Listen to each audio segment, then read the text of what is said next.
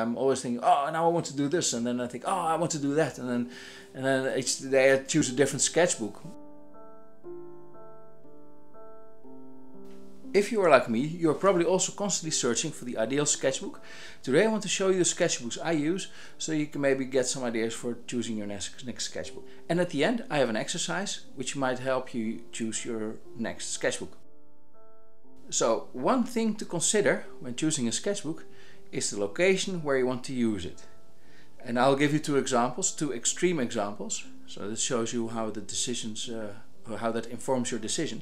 One is, if you are drawing outside, then it's a good idea to have a small sketchbook, because if you have a big sketchbook, it tends to become too heavy. Even an A4 sized sketchbook eventually becomes a burden to carry around.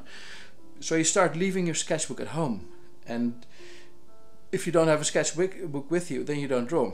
The best sketchbook is the one you have with you. So as an example, this is the smallest sketchbook I have.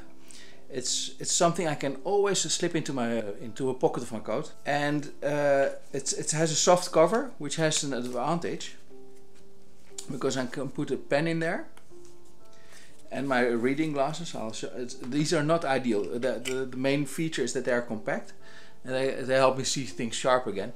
But they look silly and they are not comfortable. But it's a very compact thing. I can have it with me in my sketchbook, and the sketchbook I can then use to sort of make lots of notes and sketches and try things out. Just doodle things, write things down, experiment, try thumbnails. It's just a little laboratory I have in my pocket when I go outside. But if I'm doing the same thing, experimenting inside in my studio, I might be using, for example, a bigger one. So this is a studio sketchbook, which is bigger. The bigger the better. This is big enough. A4 tends to be enough space for me that I can sort of have room to experiment and try things out. It's kind of a novel paper or a newspaper paper. It's very cheap. You can see I'm just trying things out here. These are just quick sketches, text, trying things out. I don't know, just experimenting, lots of ideas and just quick sketches, thumbnails. So this is a place where I experiment and try things out. So because it's in my studio, it can be bigger. But I also, for example, when I'm going outside and I want something bigger, and I do have a bag with me, important, then I can work slightly bigger. So this is again a sketchbook where I experiment, try things out, thumbnail things. So I have, well, sometimes I experiment with style, so I try things out, also in that arena, and then I get better drawings. So, but these are kind of, I usually don't show these. These are experimental sketchbooks where I try things out, where I try out ideas. Usually the drawings you see of me are the finished drawings, so it's a very different kind of sketchbook. Also there, you can have smaller ones and bigger ones. I'll show you two really nice ones. So this is a Leuchtturm 1917, and this is a really great sketchbook. This is almost ideal. This is compact, you can carry it with you, and it has thick paper, which means the drawings from the previous page don't shine through. I'm trying things out here. This is a relatively old sketchbook, and so the drawings are old. I tried. It's because it's thick paper. It's also there are no rules. Great.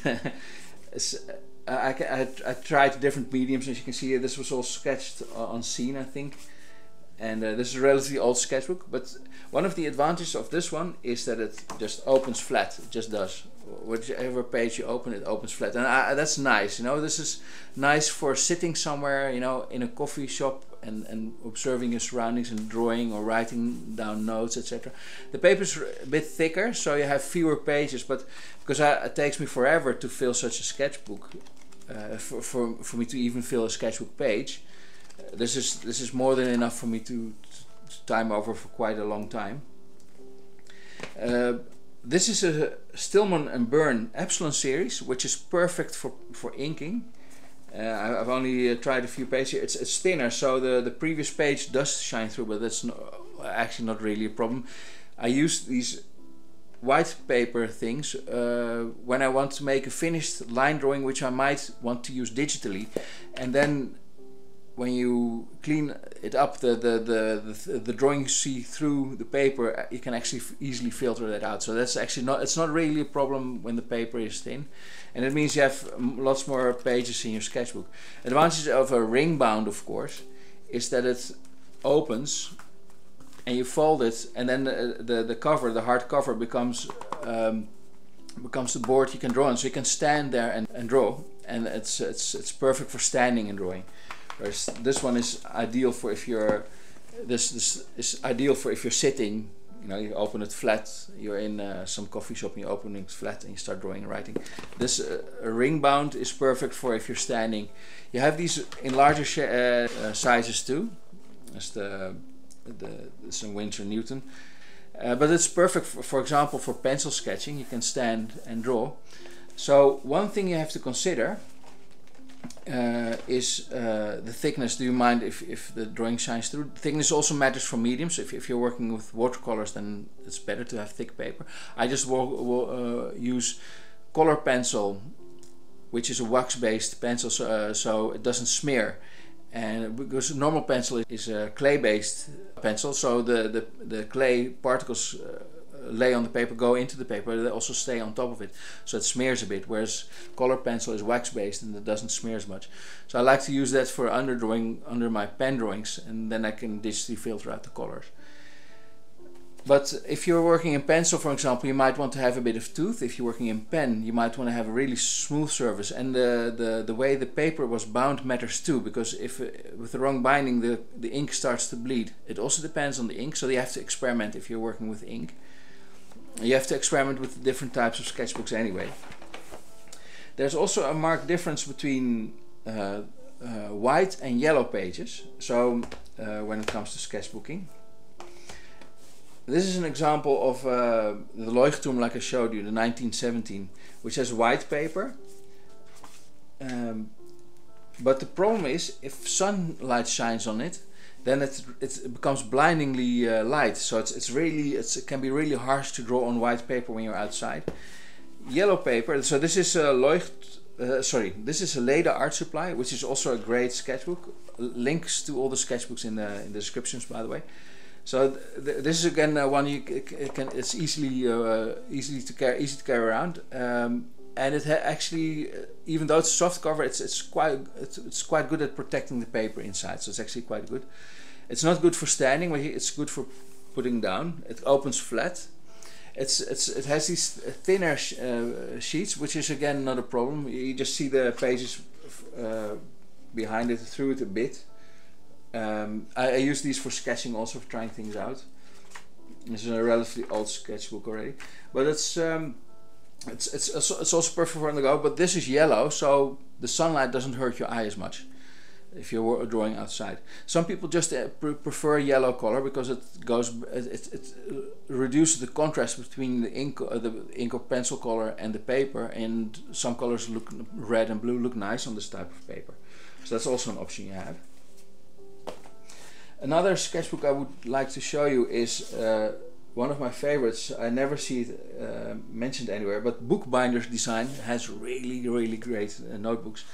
It doesn't open as flat. It's not easy to open flat, so it's not perfect for that. And it's a thin paper, so that's okay if you don't mind. But if that's okay with you, then you have many sheets of nice, beautiful white paper that holds ink well. It doesn't bleed through whatever ink you use, even though it's thin. So it's perfect for that. And it's just a beautiful hardbound. These are really old drawings. I'm not sure I'm going to show you. But yeah, it's also really nice. It's a really nice sketchbook. You have this is the A4 size, which is kind of heavy, so I wouldn't carry this one around. They have smaller ones, and those are easier to carry around. So this is an example of a larger Leuchtturm 1917. It has the same paper, so it's and I use it to experiment. It opens flat, as you can see. It always opens flat. and I experiment with style. When it's something I might want to scan, I like to work in white paper and try things out here. But this is a larger size, so that will be more suited for studio. But as you can see, I also sometimes use it for, these are older drawings, but sometimes I use it for experimentation, mostly style experimentation, I think. And but it's already an older sketchbook. This is another Stillman Birn Epsilon series. Again, great for inking. It's one I'm working in now. It has thinner paper, so the next page does shine through. But again, you know, if I scan it, I can filter it out. You can see here. These are relatively recent drawings. You can see here how I work. I work with blue, actually first with green pencil for the rougher underdrawing. Then I work in blue in a technical pencil, blue pencil, to make the finer drawing. And you can see preparations here. I'm going to plan to ink these soon, and it should come out something like this. I like working in a thin line style. And so these are style experiments which I might want to scan one day and use digitally. So then I work in white paper. This is a larger Stillman Birn, which I would use in the studio, whereas this could be a smaller Stillman Birn, which is ring bound and perfect for holding while standing. So it's easy to carry around with you when you're going outside and drawing outside. So I haven't used this one enough yet, but it's perfect for that. The paper is the same, it's perfect for ink, the Epsilon series of Stillman Birn. Again, link in the descriptions. But there are also other options. There's, for example, long time ago, I made my own sketchbook. This is a Coptic stitch sketchbook. You can look it up on YouTube. It's actually very easy.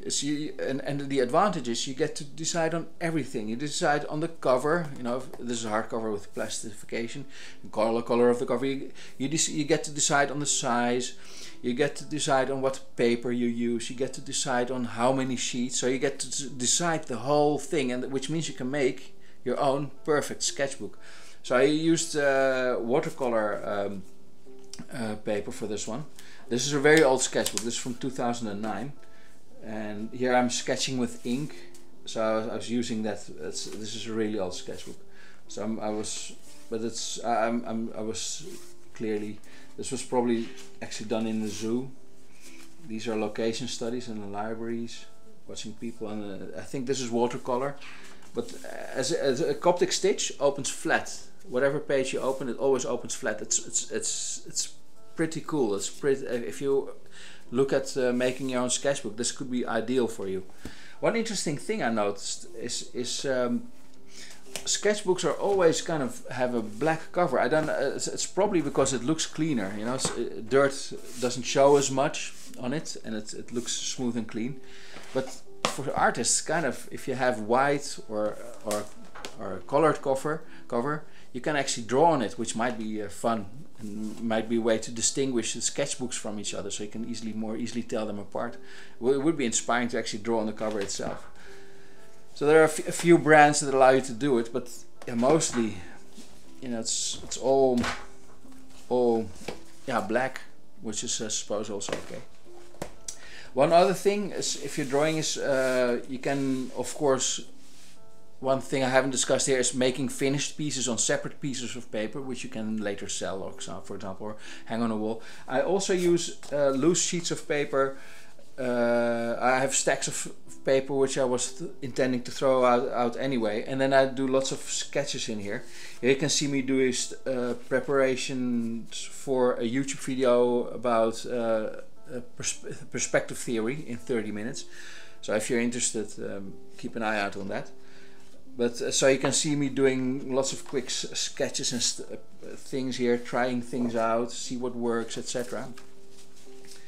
And so you can use separate pieces of paper too. The difference is you tend to throw these away. If it's a finished piece, you hang it on a wall or you sell it.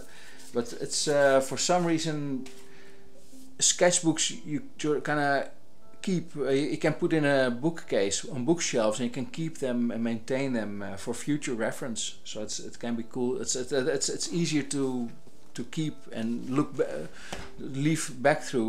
One of the things I do, because what you can see here is I jump from sketchbook to sketchbook. I'm always thinking, oh, now I want to do this, and then I think, oh, I want to do that, and then each day I choose a different sketchbook, and I have all these sketchbooks which are half finished. I mean, I even have one from 30 years ago. I started this one 30 years ago. And it's just fun to see how you evolve. So always write down a date on the page, even if you're, especially when you're jumping from sketchbook to sketchbook.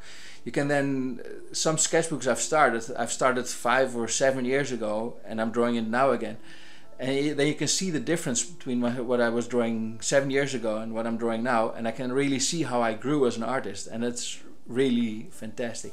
So do write a date, and that will help you enjoy it.